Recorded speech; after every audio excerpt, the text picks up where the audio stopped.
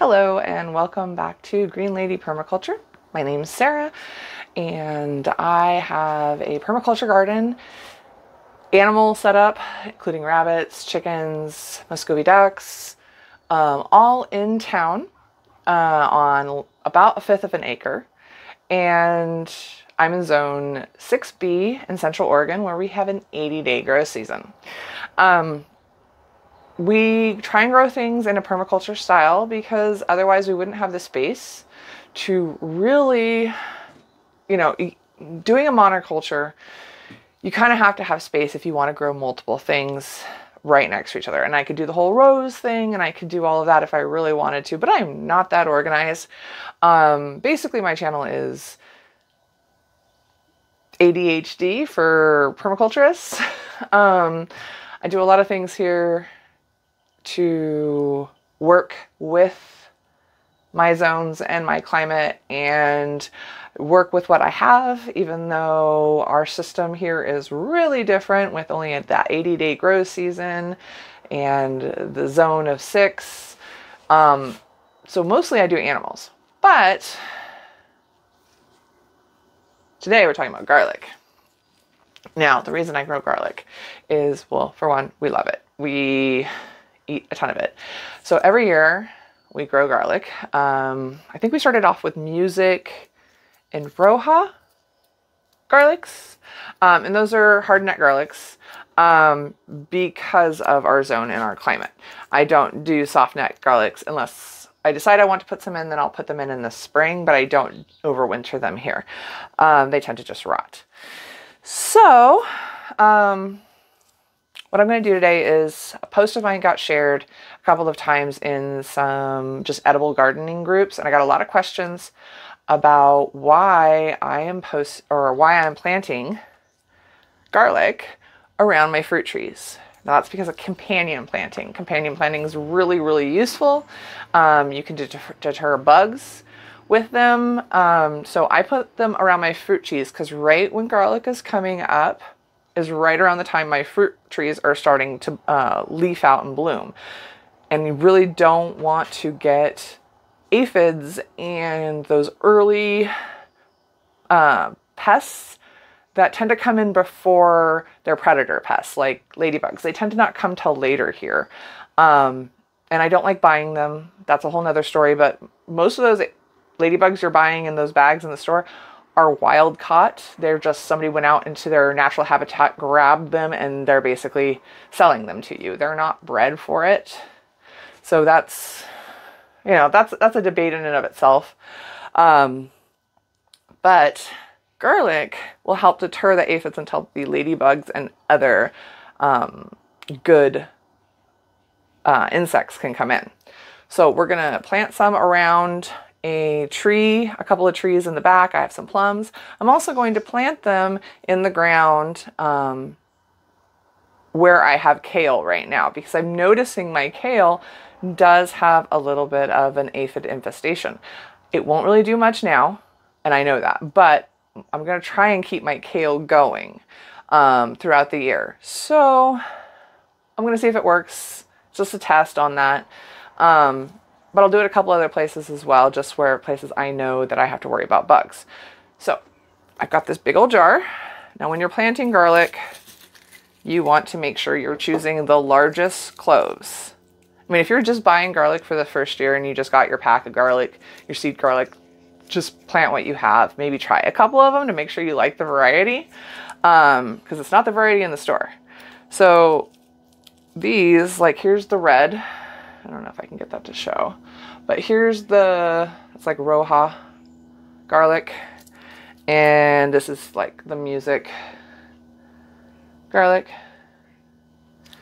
So I've got those and they've done really well. And so I just take the largest bulbs, and as you can see, these bulbs are big. I take Yes? Hi, baby. Are you gonna be a butt? Hi, what are you doing? We're talking about garlic. You wanna smell some garlic? No? Okay. Anyway, sorry about that. And the reason I'm in here is because the light out there is crazy this morning, and I'm trying to do this before work. So You're gonna plant, oh. Sorry about that. Everybody's out jogging. It's early morning. So Merlin likes to bark at the joggers. I like to bark at the joggers too. I'm not a jogger. Anyway, so we're going to plant the garlic around some of our fruit trees and in areas that we know need it. So I'm going to show you guys that now. Basically, okay, I should say this. Basically, to plant the garlic, you want to plant the garlic in the ground. Some people say that you should plant them 30 days before your last frost date. I never do. I always do it like the first week of October. And my last frost date is September 15th. So as long as you're not getting as long as you're getting warm enough days, it's fine. Here we just get freezing cold nights. So as long as your days are warm enough and you have a big enough swing, you can definitely plant it after your last frost date. I do it all the time, every year. So let's see. What else? Oh yeah. So about companion planting with garlic. You don't want to plant garlic. I did this last year and totally messed up. See if I can find the picture, and if I can, I'll post it up here. Grown with asparagus or next to asparagus. Grown as companion plants with other plants. Big difference. Anyway. Garlic and asparagus don't like each other. So if you plant garlic next to asparagus, you're going to get tiny, tiny little garlic bulbs. Just, there was like 4 cloves on them. They were like itty bitty. They were flavorful and very yummy, but they were tiny little garlic like nubbins. So definitely look up what you're going to plant it next to. I like to plant it next to kale and leafy greens and fruit trees. So now we're back out in the garden, and I'm going to show you my green gauge plum. We just put it in this year from a stick, and it's doing pretty good. So pretty decent. And I'm really looking forward to this guy coming up here. This is a little shadier of a spot, so we're going to see how it does. So this is some garlic and stuff. It wasn't garlic, this was a leek that never really got really great. So I just threw it on the ground here, a couple of them as well, just to keep bugs away from it, because I noticed we had some bugs going on. So basically, all right, we've got 2 little tools here. Normally a hori-hori would be the best, and a hori-hori is basically this, but it's just long, but I can't find mine because that's just the way it works. So what I'm going to do is I'm going to go out about 1 foot from the base of this tree. Now, depending on the width of the tree is about how far you want to go out. I usually, like if it's 1 inch, it's 1 foot. 2 inches, 2 feet, you know, that kind of thing. But there's a lot of rock over here because I had liver rock over here. So hold on. That's why I want to use the shovel over here anyway. There's so much river rock over here.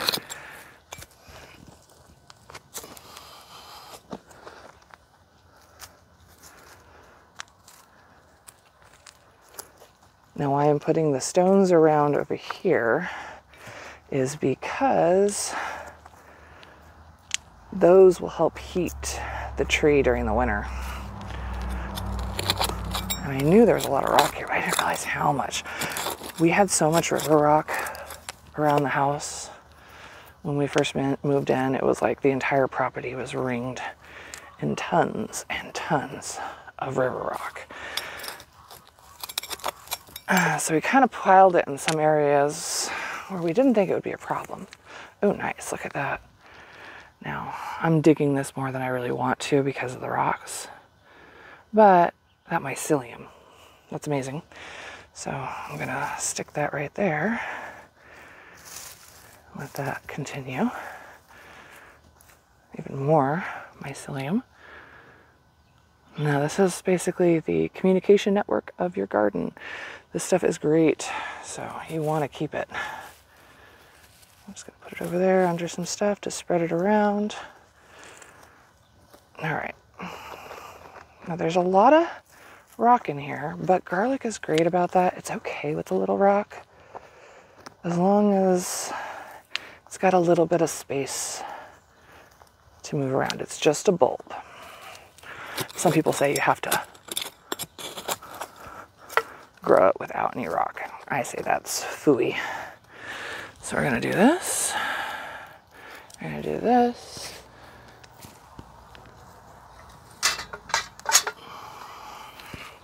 And I'm gonna do this. This is just a chunk of bedding from the rabbits. Now you could just put compost on this, no problem. Compost is great. I'm just a real regular amount of dirt, and yes, there's a lot of bark in here. That's okay. Right there. We're gonna do that, cover this up. And this is basically what I've been having to do with all of my soil. This area over here is a horrible spot, but the tree and this garlic is going to change that.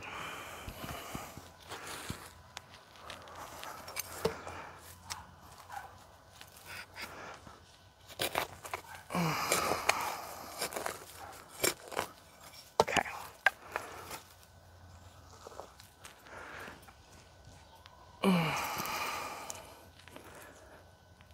We got that.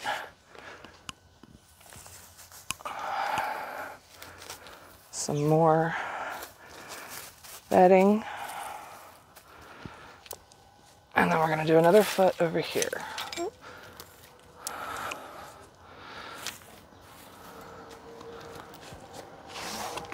And again, about a foot out. I mean, yeah, that's like very roundabout.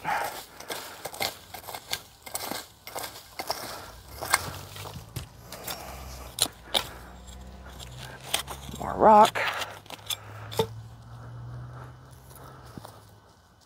All this river rock. And yes, I totally dug way deeper than the river rock when I put this tree in. Now, this side of the garden freezes pretty solid in the winter. I'm sorry, and this is why I don't like digging, but it needs to happen over here because this soil is just poop. But there, now we have a nice good hole there.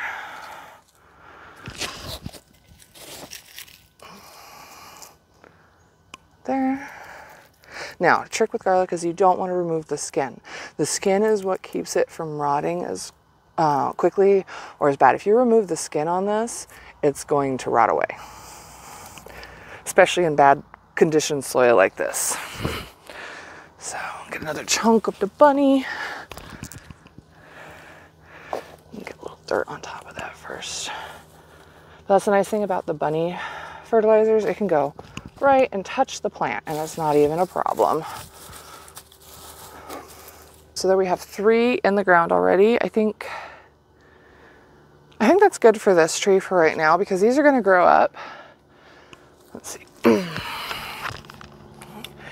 I think that's really good for this spot right here. We have the one here, the one here, and the one here. This is a north facing fence here, so I don't get a ton of sun right here. This tree is meant to be kind of the edge of the property area, as you can see.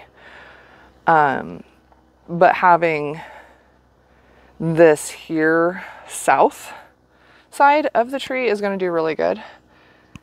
I hope, because I've never planted garlic this far out over here, but we'll check that. Now we're going to go plant garlic in a bed. We're going to move the leeks over here too. Got this. Now, the reason we do this over here, I'm going to show you. My kale is infested.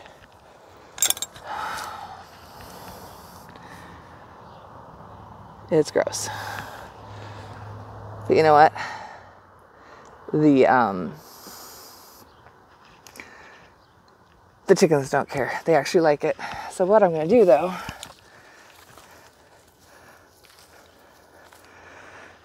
and I'll come out here tonight and move that, but I'm going to plant some of the garlic in here. So I have to get the garlic to do that though. Moving the supplies.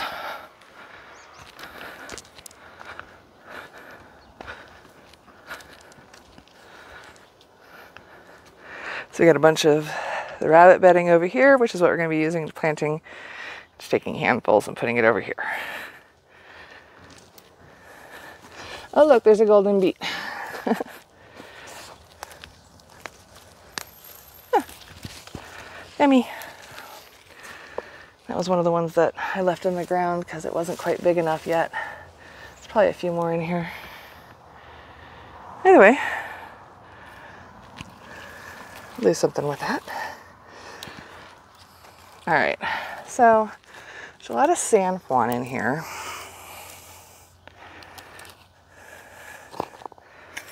Let me get this sandflawn out. Where did this stick come from? I don't even know.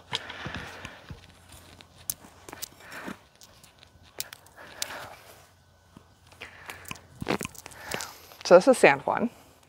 I'll just give that to the rabbits. Now this soil's a lot better over here. Oh, that was a little beet.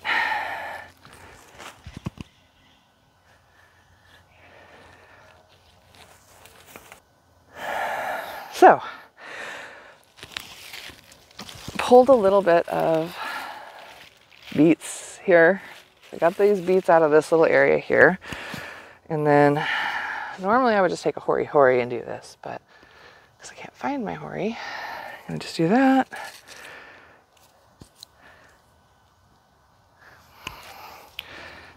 This is the way you would use the hori. You just put it in.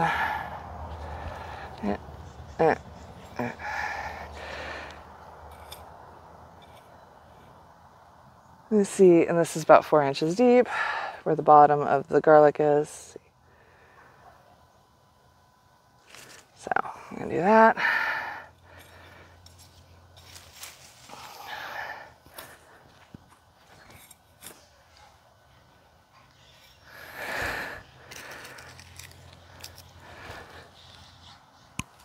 There we go.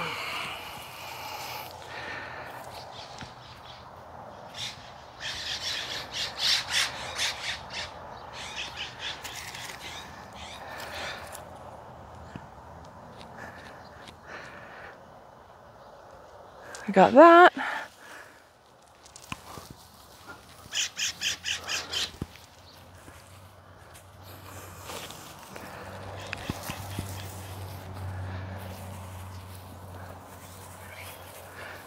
Now this is what you would kind of do with compost.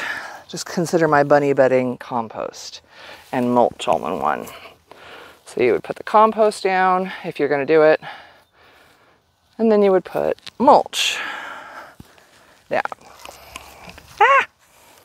Sorry. Hitting things.